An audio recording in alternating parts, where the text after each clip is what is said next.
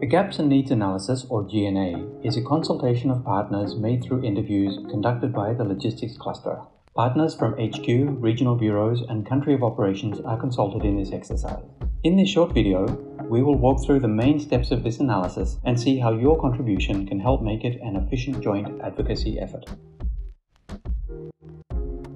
The objective of the GNA exercise is to understand the situation in a specific context or country and the associated logistics constraints in order to tailor the type of logistics support that might be requested by the humanitarian community for the response.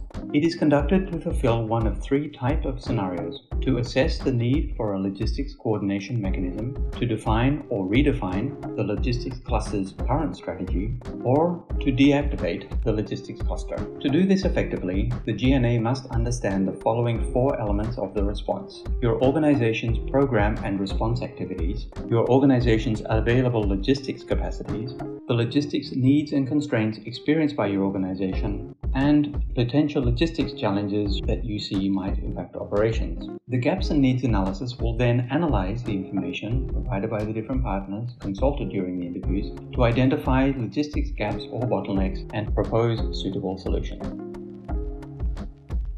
The first piece of information needed for the GNA is an overall vision of the programmatic activities of your organization. To answer, consider the following two questions. In which locations are you operating? And what type of activities are you planning or implementing? Provide as many details as possible to ensure the GNA understands the scope of your programs and the planned response. References to the humanitarian response plan are encouraged if possible. The second element of the GNA zooms into the logistics component of the programmatic and response activities you have just described. It aims to understand what logistics capacities you have available in country. When explaining your supply chain strategy and resources available, please be as specific as possible, mentioning, for example, your procurement system, whether it is national or international or both, your storage and transport plan from the entry points to final delivery points, your contingency fuel stocks, and secondary transport options, amongst others. The third element of the GNA builds a map of the existing logistics challenges through understanding what your organization's extra needs, constraints, and challenges are.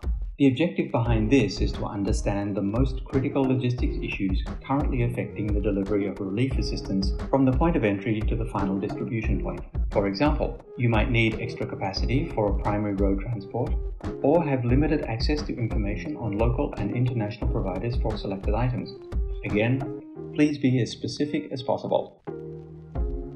The fourth information gathering aspect of the GNA asks you to identify what the potential upcoming logistics challenges might be if the current situation were to deteriorate.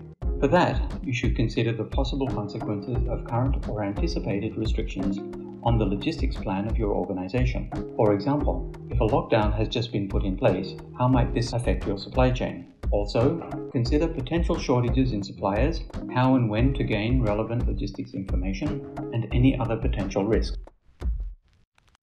The final step of the GNA is analysis. This consists of compiling all of the information provided by each of the partners into a general mapping of common gaps, needs, and bottlenecks. By analyzing this information in detail, the logistics cluster aims to streamline solutions to common challenges amongst actors. The recommendations formulated in the GNA are used as the basis for conducting joint advocacy efforts and to address common logistics challenges together. Your contributions to the gaps and needs analysis are key to ensuring the humanitarian community has the capacity to answer identified needs in the most effective and efficient manner possible.